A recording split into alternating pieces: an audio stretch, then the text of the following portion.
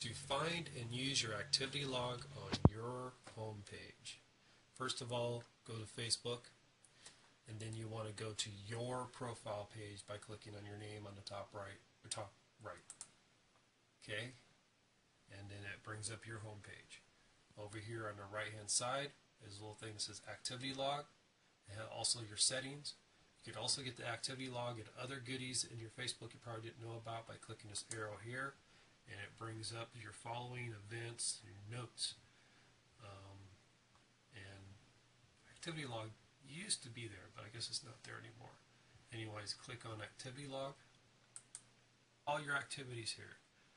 Now it has your post, tags, other posts you've hidden. So if you hidden a post, you want to go back to it, you click on there. Your photos, your likes, your comments, all that good stuff. If you want to get to just groups, go down here to where it says more, click on more, and then scroll down, and just after following would be groups, so you click on groups. Okay, if you look all the way to the right here, it has the date. You go all the way back to the time that you started on Facebook. All the way back to 2008 I could go. So you can see here it shows where I added an album for vinyl fencing, and it's public. I could click here and I could click on the photo, or if you click on the date right here, it'll bring you right to the posting. I could go all the way back to, I'll click on 2011 over here, and it shows posts that I did way back then. So I posted in some kind of Oakhurst Area Chamber of Commerce breakfast, and then here's a Clubfoot page that I do where I posted pictures. So I could go over here on the right hand side and I click this allow on timeline. You click that,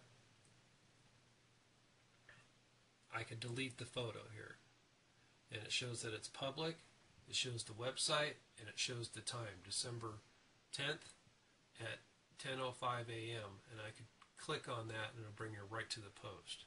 So if you scroll down here, you see all the photos that I posted on that day, and then it keeps going, just brings up more stuff. Shows that I posted here. The easiest way to get directly to a post is actually to click on the time underneath it, and it brings you right to the post. If you don't click on that, then it just brings you to the top of the page, and then you have to find it again. So continuing on, I'm in groups, and here's my how to make an album with a computer. It's in Mountain Swap. If I click there, it's going to take you to the current stuff in Mountain Swap.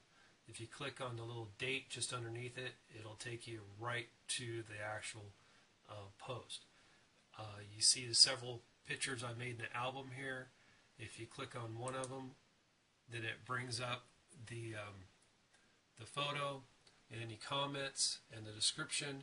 You click here and you could edit it, and you could edit the description here. And it's really good to maybe put your name in the description. That way, if you're using the other search tool, it'll bring up. You could cancel. Come back over here. The way to get rid of the picture is, you see, if I hover over the photo, it has your tag photo option, share or like.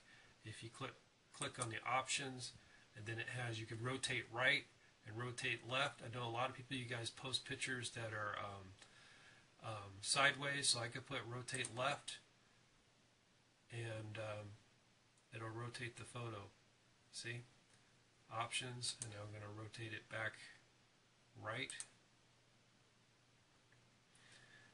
Or I could just go to options, and then I can download it to my computer if I've lost it. I can make a profile, make it a cover photo, or I can just remove this photo. So anywhere when you click on a photo, you get these options. So if you get a picture that's all sideways, you could rotate it there. So how to actually bring up a comment or a post you made. Again, here's in groups and your activity log. It shows that I posted in Mountain Swap. I posted a link and who the admins were and all the good stuff. If you click on the time it'll bring it up right there in Mountain Swap, and then you can add to it or edit it or whatever. Go back,